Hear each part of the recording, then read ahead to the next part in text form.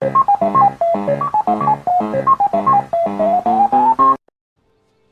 folks, welcome back to the Gen X Gamer. I am Karok Alvaron, and today we have another seed discovery video for you. This one is pretty unique. It's got a couple of things going for it that we don't normally see. The first one is of course it has a maypole, and here's the maypole. What the unique thing about this particular seed though is it's got a small island on it that has both the Elder and bone mass, which is pretty cool. You don't normally see that. So before I get too deep into the video, let me say thank you. Thank you for taking your time to watch my content. I appreciate it. Please remember to like, subscribe, share. All that stuff helps the channel, and I appreciate the support. So what we do here on my channel for Valheim content, I mostly do seed discovery videos. And, excuse me, in those videos, I look for maypoles, because maypoles are a unique item that just do not happen on every seed. So I look for maypoles, and then I look for seeds that have maypoles that have a very unique blueprint. You know, are the maypoles located in a nice spot? Are the bosses close, etc.? And then we do a deep dive. So I will leave the seed discovery, the seed description, or the ID, whatever you call it, in the title of the video. So if you don't want to get the whole deep dive, you don't have to. You can just check out the seed on your own. But yes, we go through everything. I show you where the bosses are, the frost caves, you name it, we go through it. Anyways, so here is this particular maypole. Now, unlike other maypole discoveries, there's not a big village around it. There's just this one building, which is fine. This is unique in the sense that it's set down on its own little platform overlooking a little river. Now, over here, that's open water. Now, what we're gonna see is when I show you the map, this is actually in a bit of a bay. I think this would be a decent aesthetic build. The problem might be is that you don't have a huge port option to get to the maypole. You've got a little river here that I guess you could expand and widen. But whenever you see these little lily pads, the chances of you getting a boat up here are pretty rough. Now, on the positive is you've got, you know, you're not that far from clear ocean access, right? Like you're right here to deep water, and it does open up, and I'll show you on the main map in a minute. So overall, not a whole lot of resources around this maypole. Maybe not the greatest maypole location, but I think this would be great to build just a comfort station. So what you do is obviously you build a place to sleep, and you put all your comfort items in here so you can maximize comfort with this maypole, and this is where you sleep, and then you build a little portal somewhere to take you to a portal hub where it goes to all your other bases. Now, if you wanted, you could build, you know, a big compound here. I don't see that on this particular seed. I think this is going to be a comfort station build. Comfort station's just what I call it. Comfort house, whatever you want to call it. However, it's fairly close to the spawn. You will be able to run to this, and I'm going to show you the map generator in a minute. And as we're going to find out on this map, it's actually the starting seed is pretty solid. You've got an elder and you've got a trader that you can run to, which is good. So let's look at that. So here's the seed, okay? Here's the map. As you can see here, you're connected all the way over to here, which is fine. Excuse me, here's your spawn. You can run up to this maypole, and like I said, it's a big bay, okay? So you can just run out here, and this is open ocean. You'll get there. You just got to sail out. So that's cool. We don't have an issue there. But let's take a look at the bosses. So you're obviously by Ichthyr, but here's Elder over here, which you can run to. Now, the good news is there's a motor right here. And if we go a little bit to the north, here's that Elder+Bonemass island. Okay, that's actually pretty unique. In addition to that, you've got a strip of meadow in between them. That's pretty cool. And if we look just a little bit further out, we're going to find a Yagluth to the south, Yagluth to the north, and a Queen to the north, okay? So your play here is going to be, you're going to get your Maypole location, you're going to sail, and you're going to play it to the north. You're going to hit your Elder, you're going to get your Bonemass, then come back down for the motor, which isn't too far. But then your Yagluth is up here, and your Queen is right next door. So, overall, for boss distribution, it's not a speed run, but it's actually not too bad. I've played on seeds before where the bosses were just all over the place. They were really spread out. Or there was one that was just way out in the boonies somewhere. This is a natural progression, right? You're going to hit the Elder and then you Bonemass. Yeah, you're going to have to come back down for motor, but you're in this general area. You really don't have to do a whole lot of exploration to find these bosses. Yagluth is here and the Queen's there. That's actually pretty solid, I think. Trader. More good news. The trader is right up here. Okay, you should be able to just sail up here. Okay, you can run it, but it's nice to have a trader that close. Now, the play, I think, is going to be to the north. That's really the only option for the trader if you're going to go north. If you're going to go south, you've got a couple of more options. And there are bosses down here, too, don't get me wrong. You can play it to the south. But the trader on this particular seed, if you can see, they're way out here. I mean, that's really far out for these traders. Same over here. That's not normal. You don't normally see that. So you've really only got 2 traders that are close by to you.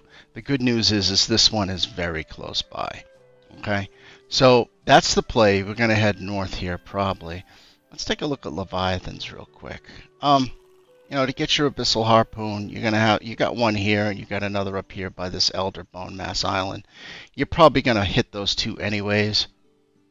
So you're gonna be able to get enough Chitlin for your Abyssal Harpoon, which is really what you need that for.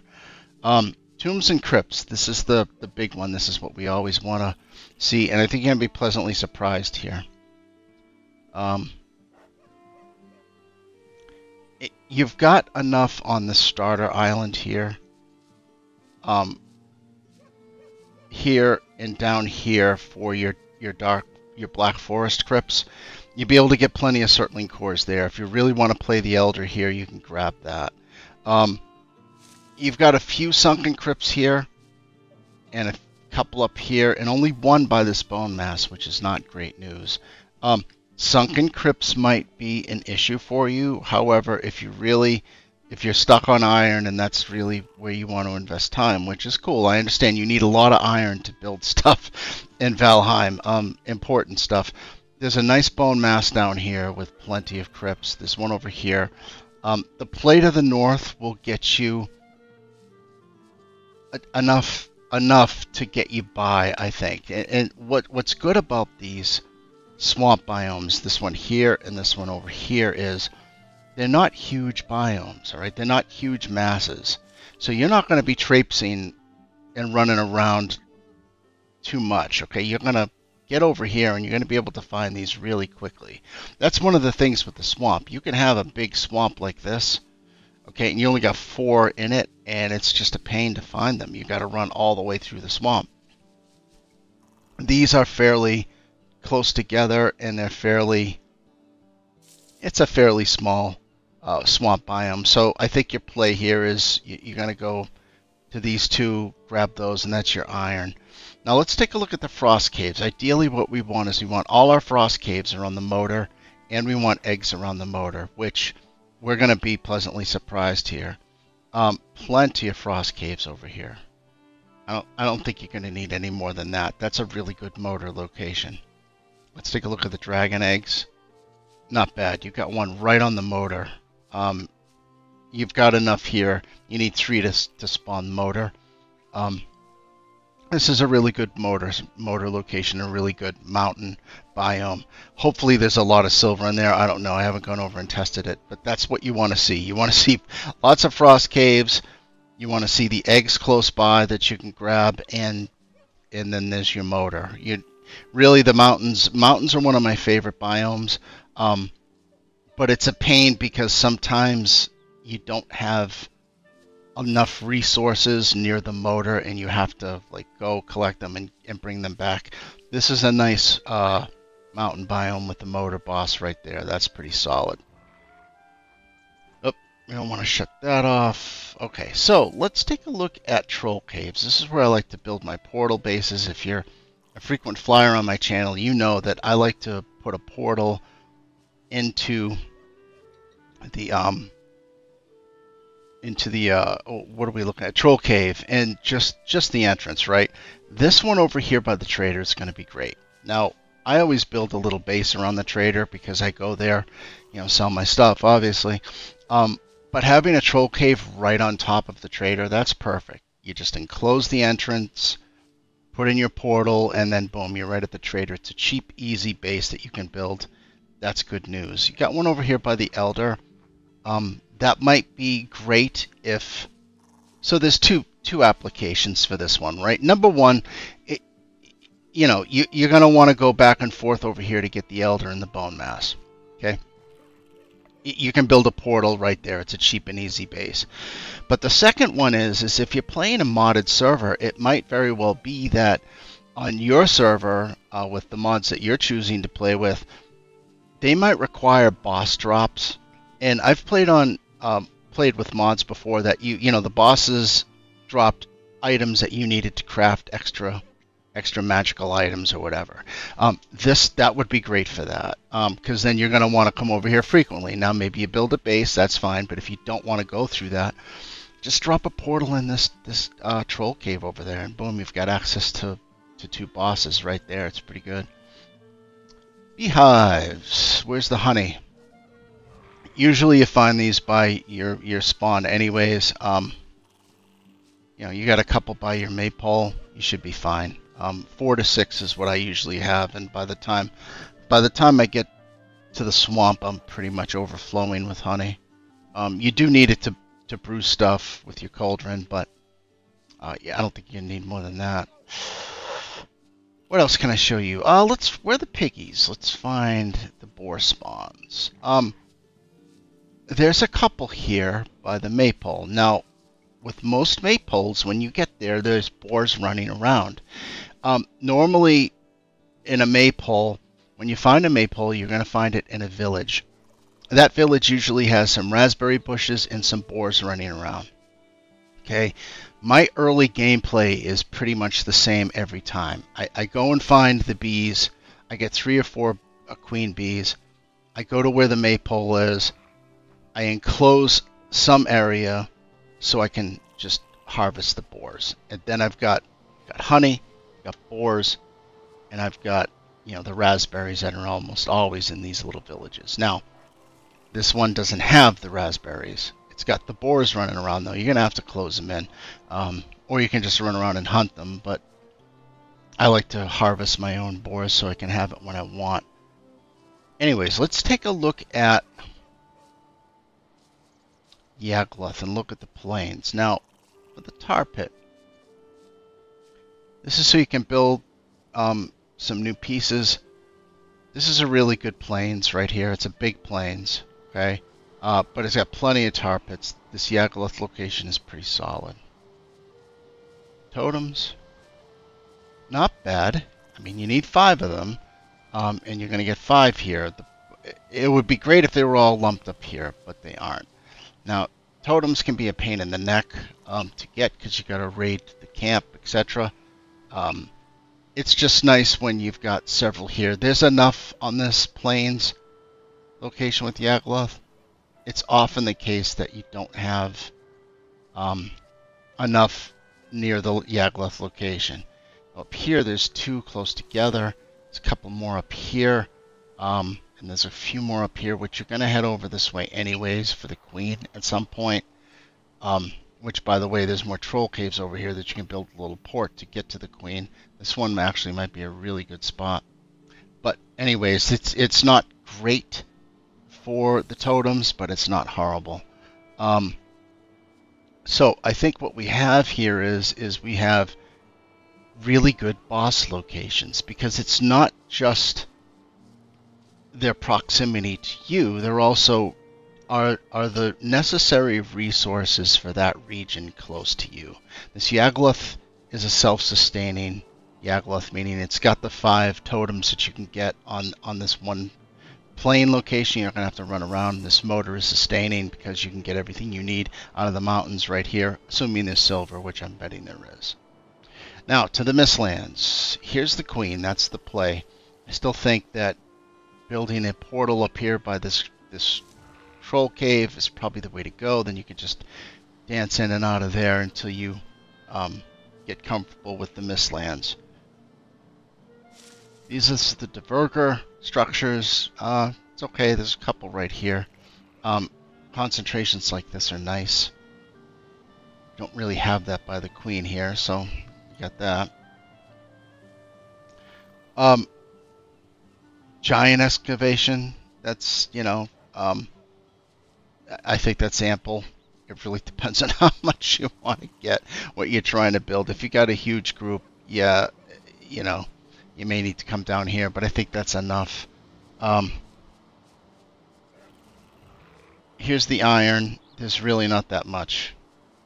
That might be problematic if you really want that iron. You've got one here. You're gonna have to move around for. It's not a great situation for the iron up here, but it is what it is. You can't have everything. Secret spawns, and there's plenty around here, which is, it is what it is. I'm gonna, you know, admit here that I don't have a whole bunch of experience in the Mistlands yet. I've explored it a little bit, but on my current playthrough, I'm still trying to find motor. I have finished Valheim all the way through Yagluth already, and I recently, well, not recently, a few months ago, I decided to re-engage the game myself and just play vanilla and just go at my own pace. So I haven't got to the Mistlands yet as a player to go in and do all the content, and I don't want to rush it. You know, I don't need to rush it. I'm probably going to be playing this game for a long time. So at any rate, for those of you that are fluent in the Mistlands, I don't know if that's a great resource spread or not. I think it's adequate. The problem is with this overall seed, and this is the one real big negative, which has taken a full point away from my score on it, is there's no ashlands up here. Ashlands are always to the south. Okay, so when you play to the north like we would on this seed, what's happening is you're moving away from the next region. We know that Ashlands is coming out next. They've already announced that. So any play to the north is really going to take you away from the future region. That should be a consideration in your gameplay. Now, it wouldn't prohibit me from playing this seed, but if you're really a connoisseur of Valheim, you've played it before, and you're really trying to cultivate a new good seed to play on, you may want to find one that has the type of play I just described, but to the south, because that's where the Ashlands are going to be. That's where the Ashland boss is going to be. Okay, your end game is going to be way far to the north. You're going to be on the other side of the world from the Ashlands. Now, maybe that's not a big deal to you. I don't know, but for that reason, it's something that you should consider if you decided to play the seed. Overall, I think the seed is about an 8.5 or a 9. I'm probably going to lean more towards an 8 to an 8.5 because this Maypole is set back a little bit. That's like a half a point off for me. The trader is really close. That Elder and that Bonemass spawn on that little island is very good. The motor location is very good, if not excellent. And the Yagluth location is very good as well. There's a lot of things to love about this seed. I'm not 100% thrilled with the swamp biomes and their sunken crypt makeup, but it's adequate. So I think an 8.5 is probably about as generous as I could be with this seed. Anyways, take a look at it. Let me know what you think in the comments below. What do you score this seed? I'm thinking 8.5. If you came in at 8, I probably wouldn't haggle too much up with you. Anything with the Maypole is just a really nice have. Anyways, I hope you enjoyed this video. Please remember to like, subscribe, share. All that stuff really helps the channel out. I really appreciate it. And I'll talk to you again soon.